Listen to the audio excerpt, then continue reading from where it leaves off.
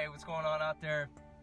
Today's value nugget, it's an exciting one to talk about and just remind each other about is the importance of just staying active, right? Keeping things in motion, not being lazy, not looking to the past achievements and accomplishments and resting on those laurels.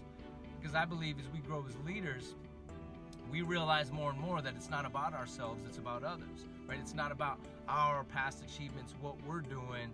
The question is, how can I serve others in greater ways? Even if, the ultimate purpose of, personal, professional development, striving to get better in certain areas of our life, the ultimate purpose of that is not for us self-gratification, self-achievement. The ultimate purpose of that is, how do I serve those I love in greater ways? How do I improve the relationships, with those that I have in greater? How do I serve those that I interact with on a daily basis in the workplace in greater ways? In my case, U.S. Marines. That's what leadership's all about. That's the purpose of staying active, right? So a good question, to ask ourselves then is, what are we fighting for?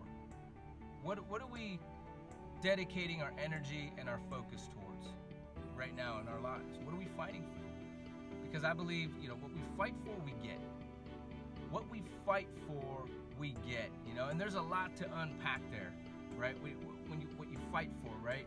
It doesn't matter how many times you get smacked in the face, you fail and you learn and you grow, right? If you're fighting for something and you keep fighting, you're gonna get it. So what are we fighting for? What are we spending our time being active on in our lives? I believe Tony Robbins, he's interviewed so many entrepreneurs, politicians over the decades, and what he's come to conclude is those that have achieved extraordinary things, serve in extraordinary ways, and live extraordinary lives have this common denominator. They all have this insatiable hunger, right? So, that's a good question to pose ourselves. Are we insatiably hungry? What are we insatiably hungry about? Are we at all?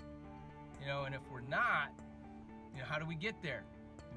Do we need to be more active in certain areas? Maybe we're not even active, period. I don't know. This is a good self-reflection, self-assessment, good questions to ask. Now if there was a draft pick, I would say, give me someone that's insatiably hungry, right? Give me someone that's passionate. If there was a draft pick, that's who I'd pick, right? About damn near anything. Even if I don't agree with it, it may be harder to win over their point of view, but give me someone that's passionate, right? That's who I want to be as a leader. Because the reality is, those type of people find ways to separate themselves from, what we call in the military GP, general population. Those are the folks that kind of break away from the pack, and there's all kinds of things tied to that, right? Criticism, hatred, right? But that's what we should be aiming for as leaders, right? Are we insatiably hungry? And if not, how do we get there? Now, if you find yourself in a situation where, hey, you know what, you're not active at all, and I think in some sense, we all are in certain areas of our life, I would submit to you, just pick a direction and just go. If you don't know what to do, just pick something and just go for it. Because, the chance, 10 times out of 10, you're going to learn something from it. But someone asks, well, what if it's the wrong direction? Oh, well, you'll find out sooner, right? You'll adjust, and then you'll learn something from it. You'll gain and, have a little bit more experience and have some insight to gain from that experience. Now, the other side of that coin, right, is the law of use.